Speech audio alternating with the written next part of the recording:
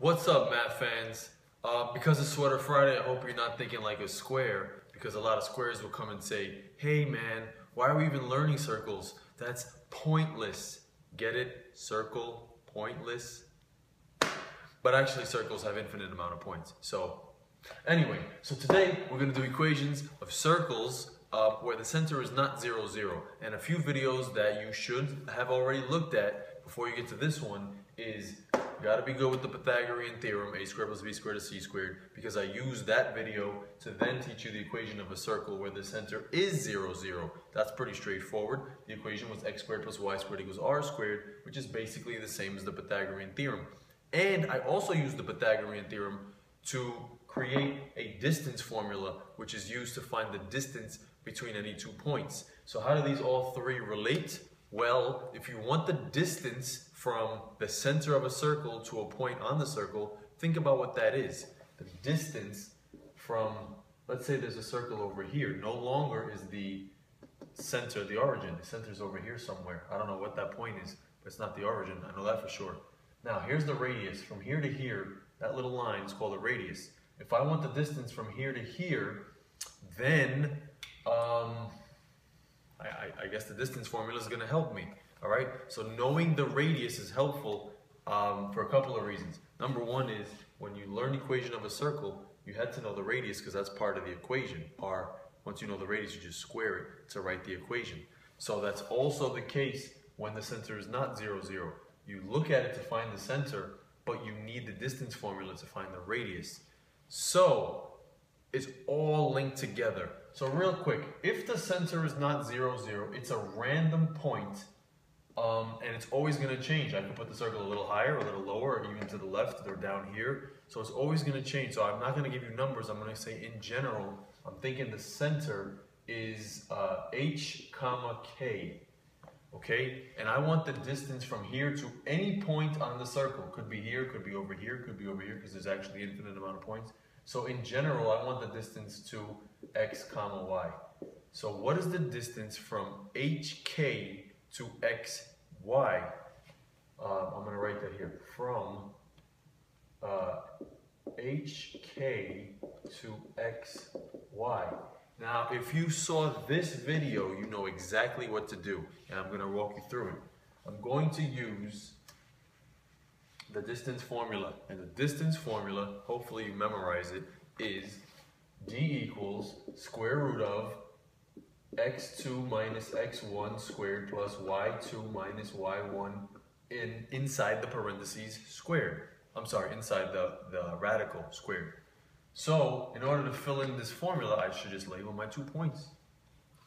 This is x1, y1, my first x, my first y, and this is x2, y2. And it looks crazy because it's just a bunch of letters, but remember, these letters stand for numbers. In the future, you're going to get specific examples with specific numbers, so all you have to do is take those actual specific numbers and just put them in these places, these place values. You substitute. Just like if you watch basketball, it's not always about the player, it's about the position. So if that player is sick, you just substitute another player. If your teacher is sick, you just substitute another teacher, but the work is the same. So d, distance, equals square root of x2 happens to be x. x1 happens to be h squared plus y2 is y, and minus k, and I'm going to square that. And that's basically it. There's not much more you can do. There's no like terms anywhere. What I do want to do is the radical signs that sometimes is annoying, so I'm going to get rid of that. Remember how to get rid of a radical is the inverse. You square both sides. So take the whole equation, square the right side, and square the left side. What does that leave me with? D squared. Wait a minute. What did I say was d? It was the distance from the center to a point on the circle. What's that known as? It's known as the radius. So I'm actually going to change d to r.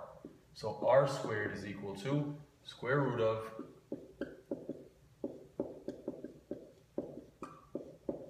that. And this is the equation of a circle no matter where the center is. So it's very, very similar to this, except if the center is HK, I have to include that. So let's see if you have any idea what I just said. Look at number 1. I want to graph this. In order to graph this, you need 2 pieces of information. You need the center and you need the radius. What is the center? The center is HK. What is that? That's the numbers that go here and here. And what's interesting is, if you look at these minus signs, if you saw my other video, distance is found by subtracting the numbers. So you actually want to see a minus sign here, and then you just give me the numbers that come after the minus sign. So if I see a minus sign here, that's a good thing. That means my x-coordinate was 2, just 2, positive 2.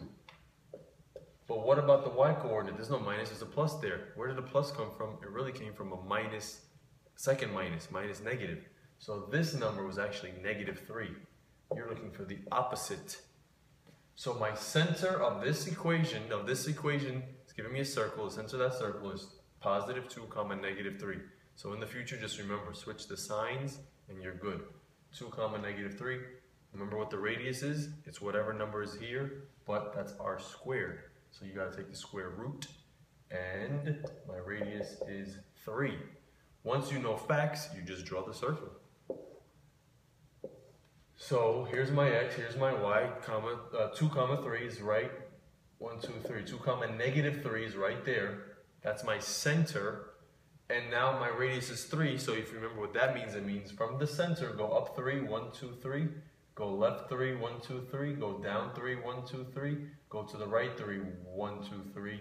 1, 2, 3 is here. And then just sketch your circle. If you want it to be close to perfect, you're going to use graph paper. You might even use a compass. But this should get you full credit on any test. Okay? You see the center, you see the radius, boom, you see the circle. Let's think backwards now. Here's the circle, give me the equation. What do you need? 2 things. You need the center, and you need the radius. Looking at this thing should be very clear what the center is. It's right there. So that's negative 1, 1, 2, 3, 4. That's negative 1, comma 4. Very easy. What's the radius? Just count. 1, 2, 3, 4 down.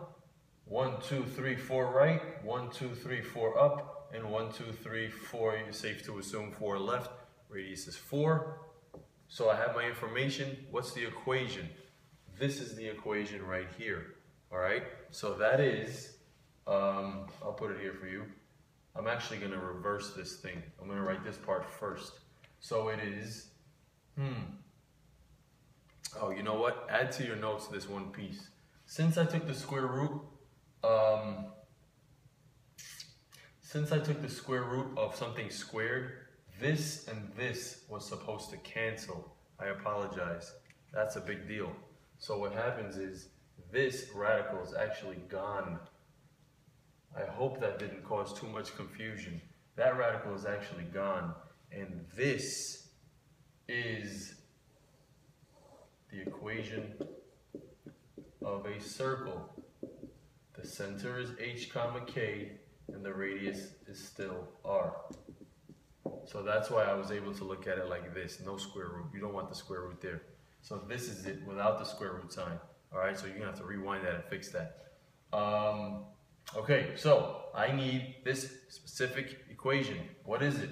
X, x, opposite sign, plus 1, squared, plus, opposite sign, y minus 4, squared, equals 4 squared, or you can say 16. And that is the equation for that circle. This is the equation for this circle. All right, thanks for watching. See ya.